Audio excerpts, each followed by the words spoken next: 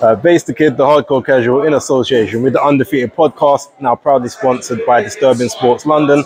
I am here with owner of Black Box Promotions, Big Dean White. Dean, how you doing? Yes, my man. How you doing? You alright? I can't complain. Yeah. So look, we've just had the big press conference, big announcement of Liam Smith versus Chris Eubank Jr. 2.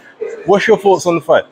That's a good fight. Respect to Eubanks for taking the fight, because coming off such a devastating loss, it's not everyone who has that mentality, that warrior code that can come back from such a defeat. So credit to him that he reenacted that clause for a rematch.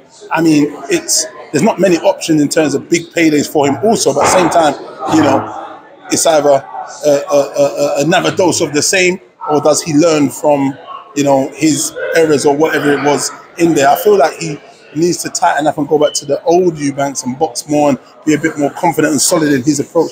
Like that Roy Jones-esque style, I don't think that suits him. It's not going to work for him. He needs to be more hungry, be solid, use his feet when he needs to, tie up when he needs to, but don't mess around on the ropes. That trying to roll and shoulder roll shit, it didn't work, and it ended very badly. And I really want him to give a good account of himself, and both guys come out healthy and safe. We want it to go a few rounds, because we want to see what happens when both guys go into deep waters. You know what I mean? And both guys are warm. I'm not sure if we saw the best of Chris Eubank Jr., but hopefully on June the 7th we will. And I'm intrigued for a great fight. So do you think that there's any credence to the notion that because of the big, very hard weight cut he had for the Conor Benn fight, going down to 157, draining himself down, going straight back into another camp straight away, do you think that had any effect? It could have had, because when you drain yourself, you dehydrate yourself, it does have an effect. And you may never be the same, rushing and putting back on weight too fast. It does have an effect on you. But I'm not saying that's what happened. I don't know what happened. What I do know what happened is they set out a great strategy. Those guys was on the front foot and they tapped from the main bell, and their strategy, they won. I felt like Chris's jab was okay. I felt like him doing the shoulder roll on the ropes, I felt like he could have been using the ring a little bit more. If you watch, I'll tell you a prime example. Joshua versus Ruiz 2. And Joshua boxed and used that ring like that. And you just circle, get the job done.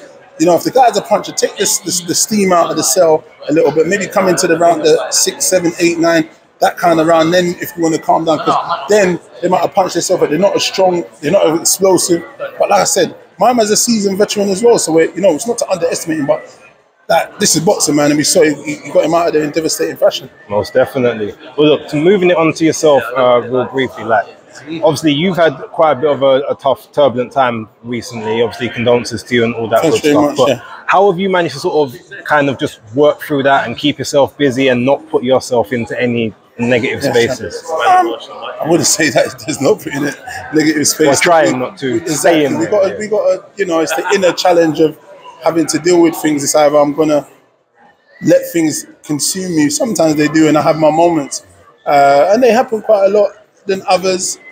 But I think having the boxing has been a main thing. Having faith that things happen and just praying and believing there'll be better and easier times. But having the boxing something to focus on has been the key, and that's why I've done a show every month to keep me busy, to keep me sane, to keep me looking forward to something. If I didn't have nothing to look forward to, it'd be a whole dark place even more so, because then I'd probably be just drinking and dwelling and being in a very dark place more than I probably am at times, because sometimes I go through different spats. But I've tried to, I don't know, have as best the outlook I can, but different days bring up different results and different spirits and moods and stuff. So it's still a tough place, you know what I mean? But it's always going to be that, and that's what I've tried to put in myself, that I got to learn to live with the decisions and where I am now in life, with how life is now without my son and stuff. So it is a tough one, but we got to try and tough it out. Sometimes I'll be tough enough, and sometimes I won't be. So it's just what it is. I hear you, man. Well, look, I hope obviously you kind of deal with that and get through that as best you can. With regards to you and yourself, what are you currently doing now? When's your next show? I'm here with the Prince Patel. Let me bring in young Prince Patel quickly, give him a little shout. So this is Prince Patel. So he fought on what day was that? April the 15th show. So we had a show possibly, what is that? About 10 days ago? Yeah, about 10 days ago. I think it's 25th today? Yeah. Yeah, so right, 10 days exactly. So 10 days ago, he had a 10-rounder. It was meant to be for the IBF International, but there were some complications. That didn't happen. But he had a solid 10-rounder, got a stoppage. First time back in the UK. So right now, me and him's working together. We've got him out again maybe the end of summer, July, and then in September he should be fighting for the IBO bantamweight world title, which is a great move. So we just got to continue to keep his in the right headspace. And things like this is, keeping my teeth, sharp and grit. So, I can push him and push the other guys. And, we continue to do great things and make great waves in the sport of boxing. And for diversity for our people in the culture and the demographic we come from. So, we've got to work double harder than other folks. So this is where we're at the minute. So, I mean, have you got any of your own Black Box promotions, like shows coming up? Yes, I've got another show coming up on June the 10th, June the 24th, and then July the 29th. So I've got Towarth June the 10th, Maidstone June the 24th, and then back at Towarth to finish summer for us on July the 29th. Okay, we're definitely going to see if we can try and get through to some of those.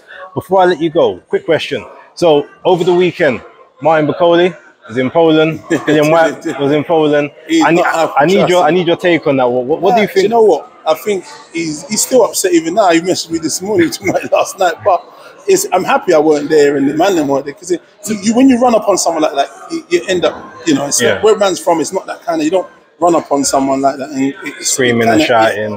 I understand his plight, because he's trying to get himself into a position to get himself to challenge for the big boys. It's just not yet.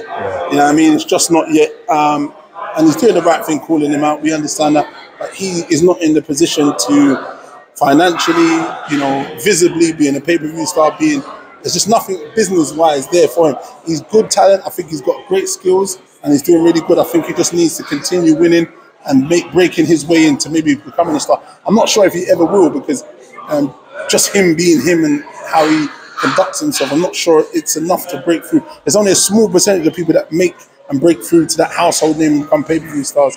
As we can see, there's like Dillian, you've got Chisora there, you've got Andy Joshua, you've got Tyson Fury. There's more pay-per-view stars really in the UK. Some of the matchroom boys do their things, but who else is there? Eubanks, yes. I'm talking in, there's the bigger guys kind of roughly talking about. But I mean, look, you've got Fraser coming through, you've got Daniel Dubois, you've got Joe Joyce, but still, those are the kind of guys he should be looking to fight and see. But those guys ain't pay-per-view stars, so I don't see how, and they've achieved more as amateurs and more known to the public than he is, so I can't see how he breaks through like that. But maybe him thinking getting these bigger fights that makes it, but it doesn't always make that. But Joe Joyce was cleaning the floor with a lot of people, and he still wasn't a pay-per-view star. So, it's just one of them. He's got a long road to go. I think Hunter's a great place for him to start to gain his revenge. Joe Joyce maybe, Daniel Dubois. I don't think Daniel Dubois is going to give him a place at his table, because it's not necessary. It's like who needs him? Why fight him and give him an opportunity to take my world title? You know what I mean? Like Fraser Clark, they're both from boxing. I think that's what I'm saying. They're on the same side of the street. Fraser Clark's a good fight. There's many good fights. Daniel Adelaide's a good fight somewhere down the line. So I don't know. Let them see. Hopefully they figure it out. But I don't see Dillian fighting him anytime soon. Fair enough. Speaking of Fraser Clark, real quickly, obviously he's been mandated for the British heavyweight title against Fabio Wardley. What's your thoughts on that and the fact he's been mandated without even having a... It's crazy that he has been, because he's been pushed ahead of some of the other guys. But I think, money talks and bullshit works. Someone's patted the right back to get him into position. So it's going to be interesting. It's a hard fight, because obviously he's got a lot of amateur experience and pedigree from that. But Fabio's still got pedigree. He's had a lot of good fights and managed to come through those. Fabio's on our side, so I want him to do well and do his thing. But obviously a very, very hard fight against Fraser. So it's interesting times, and let's see what happens.